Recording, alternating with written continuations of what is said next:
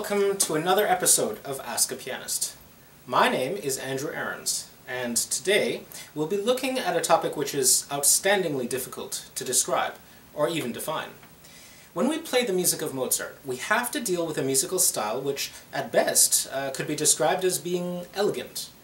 This is an impression that we get as listeners, and we can always tell when it's slightly off or not working the way it should in performance. But what defines elegance? And what purpose does it serve in Mozart? Moreover, is this a style of performing that is separate to the music, or is it something that is inextricably linked to it? In this episode, I'm going to offer a possible way for us to understand this topic, which in many ways exists in the realm of the undefined aesthetic. To understand elegance in piano playing, I think it's easiest to first consider the opposite. What performance style could be indicative of slovenly, lazy, or even unrefined playing? Well, let's use a piece of Mozart's to experiment a little bit. Hopefully he won't hold it against me. The last movement of the B-flat major Sonata, K333, is, in my view, the most openly elegant movement he wrote, which means, of course, that it's absurdly easy to destroy.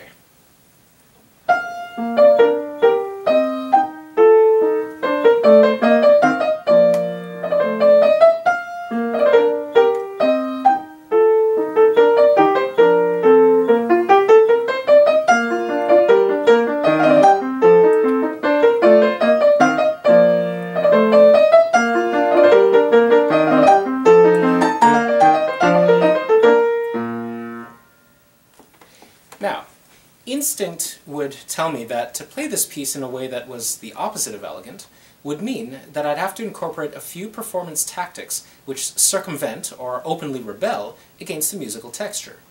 Forgetting about style for a moment, let's just consider what's in the score. The right hand presents music which is very clearly marked in terms of articulation. We have specific slurs which are varied enough to provide acoustic interest, in addition to the lovely melody that he writes.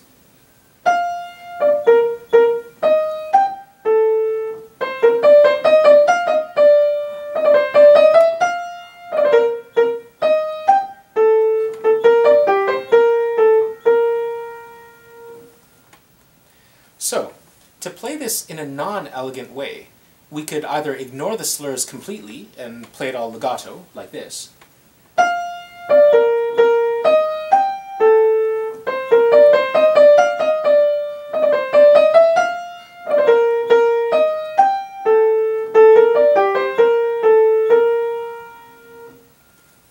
or we could adjust the slurs and play them inaccurately, sabotaging the phrase.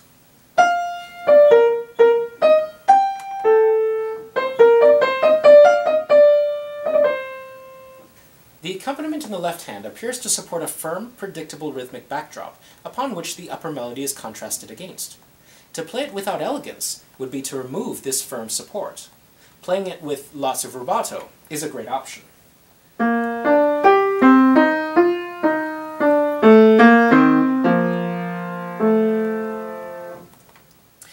Putting this together would create a beautifully, laughably inelegant performance.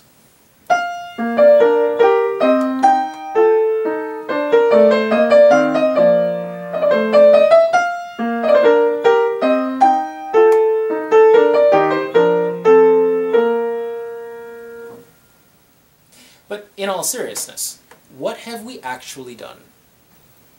The difficulty in defining playing styles based on a composer, nationality, or genre lies in defining precisely what vectors of interpretation are important to a specific piece. As we gain experience, learning different pieces and different styles, we begin to have a sense of what one should do in a particular style and what one should avoid. But this is not at all written in stone, because, quite frankly, music is so diverse, even within a specific style or piece, that we cannot make generalizations, because there are always examples which break the rule. This lack of a definition that we can rely upon is the cause of all the confusion that we may face as pianists when we're younger and learning this kind of music for the first time. Where I think the solution lies is in understanding what vectors of interpretation we control and why we may choose to exaggerate one over another in a specific musical situation. The previous example may have sounded inelegant by the end, but why? What is the actual difference, and what did I do? Let's consider first the right-hand articulations, which are so clearly laid out for us. What is the difference between a performance with no slur differentiation and one with attention to the slurs? I'll play one completely legato and then one with the slurs that Mozart indicates, with everything else like dynamics and rubato kept hopefully rather neutral. Here's the legato version.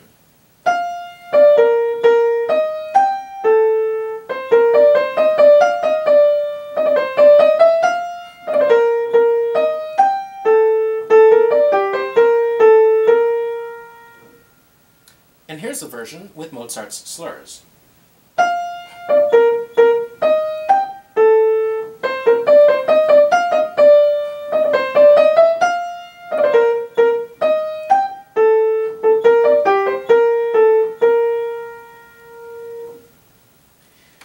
The difference lies here in the interest to the ear, specifically the increased complexity level that Mozart achieves when his slurs are properly observed.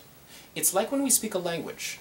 There's a cadence, a natural rise and fall of a sentence that attracts a listener to what we're saying. In the same way that it's horribly boring to listen to someone drone on and on with no hope of stopping and no differentiation in their voice, it's horribly boring to listen to music played in the same undifferentiated manner. All that being said, I can still perform this melody observing the slurs, but in a non-elegant fashion, like this.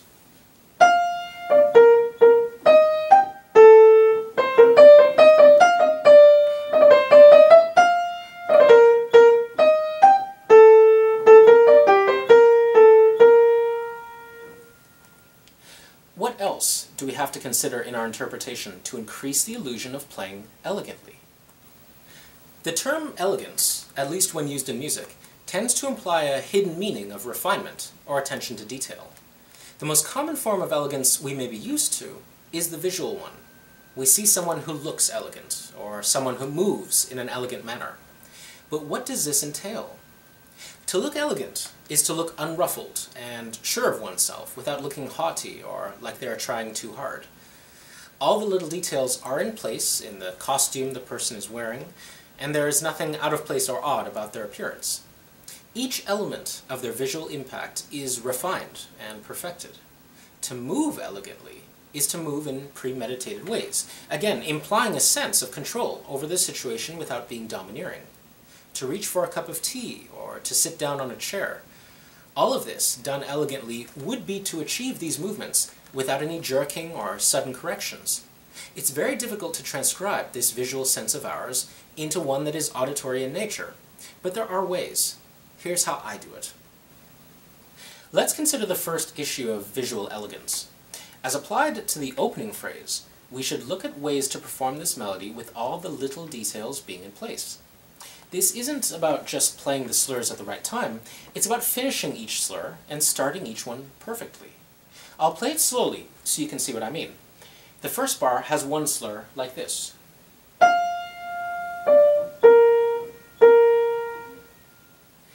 Now, to Mozart and other composers of his era, the use of a slur indicated that the first note was played louder than the subsequent notes under the slur, as if there was a specific decrescendo every time a slur was written. So, to play this correctly, one would have to do something like this.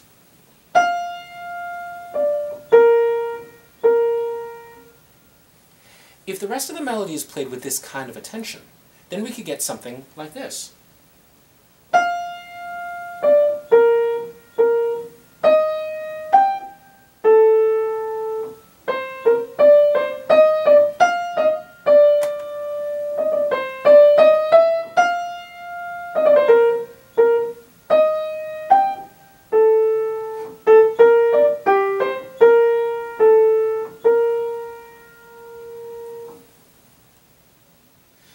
When we bring it up to tempo, we now have the first element of attention to detail.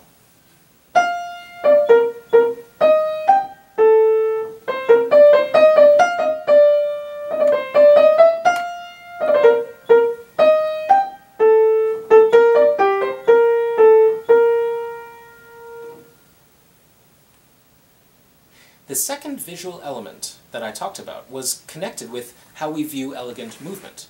No sudden moves or corrections. When playing a phrase with this many slurs, it's very easy to accidentally play something out of line.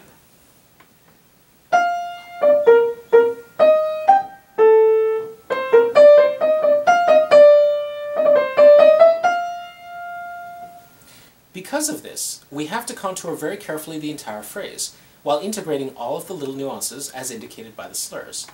For instance, the second part of the phrase rises to the cadence like this.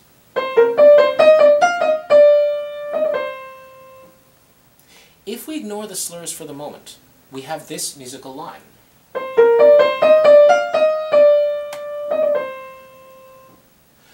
Now, when we add in the slurs, we have to keep in mind this behind-the-scenes shape or contour that guides everything.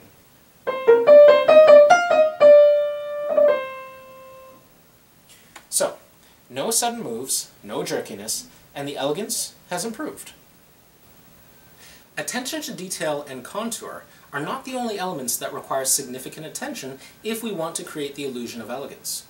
When we think of a person who moves elegantly, and now I'm talking about actually walking around or even running, we tend to visualize a lightness of step, or perhaps a quiet step as opposed to a heavy or plodding foot.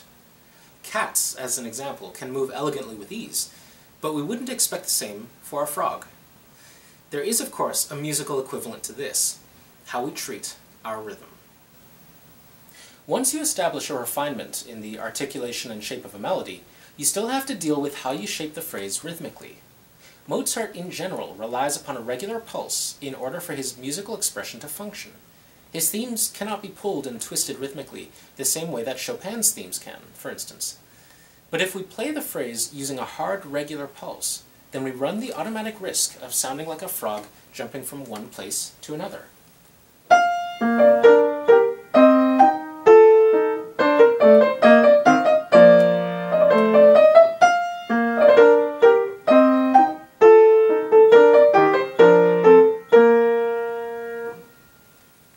The solution, which so many pianists eventually come to through instinct or experiment, is to make sure that although the pulse is regular, the actual beats are very subtle in terms of accentuation.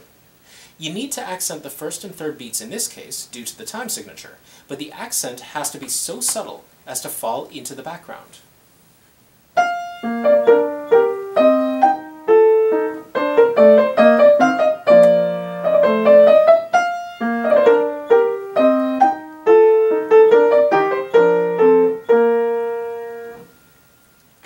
This also must be refined to a very high level. As an example, we're in cut time, so you should have 2 beats to a bar. But are these beats equal? Absolutely not. I'll play them exaggerated and equal here, so you can hear what I'm talking about.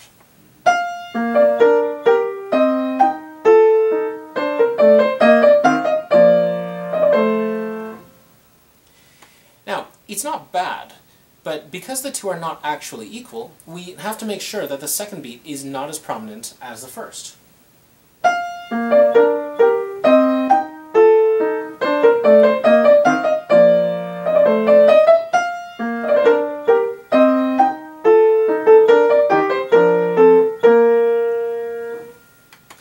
Now, all we have to do is play these beats far more subtly than before, and if all the articulations are followed in the right hand, then we should have something that resembles a kind of elegance.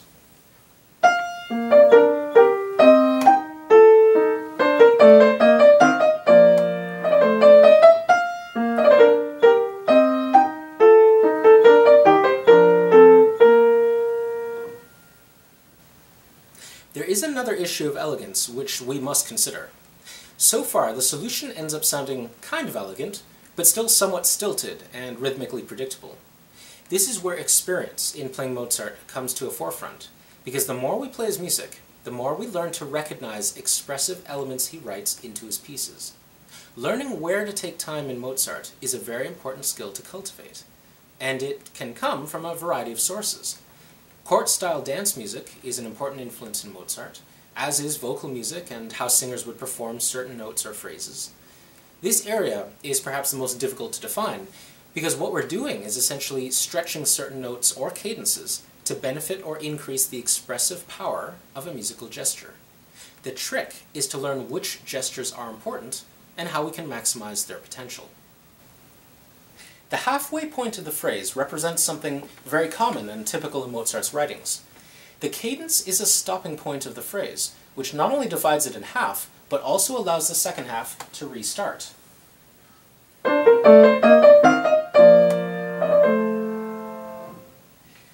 As this is an important structural, harmonic, and gestural point in the phrase, we can make the decision to slightly stretch the first note of the cadence, which actually allows the note to decay in a very natural fashion within the slur. I'll play it first in an exaggerated form so you can hear what I'm doing.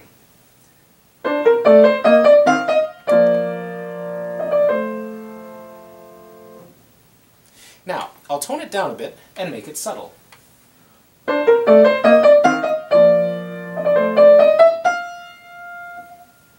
By slightly extending this area, we give the illusion of elegance in movement because the phrase doesn't come to a dead stop, as if we were plowing through it, but it arrives gently at the climax in a way that seems elastic or organic. This kind of subtle stretching can be done in many other areas as well. Consider the first two bars. They both have slurs on the first two notes, and these can be stretched a little so that the first note of the slur is a little longer than the second in terms of true rhythmic value. I'll play them slowly and exaggerated so you can hear what I'm doing.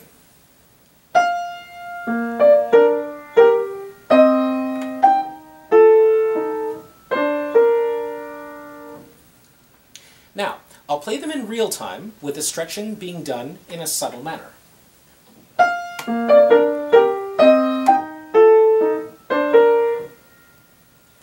When this is combined with all the other parts of the phrase, you get something which might seem very elegant and typically Mozart.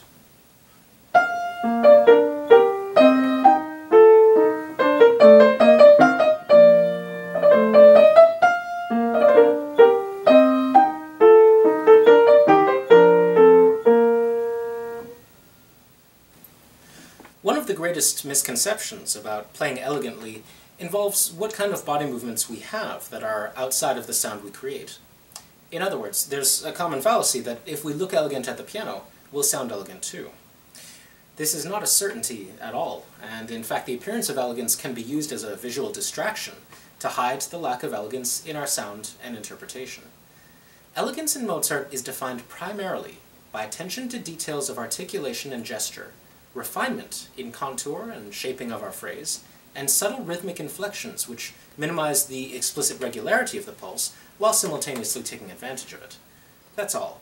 Easy, isn't it? So, until next time, keep practicing, and remember that just because Mozart is physically easy to play does not mean that it's aesthetically simple. It's usually the opposite. Bye for now.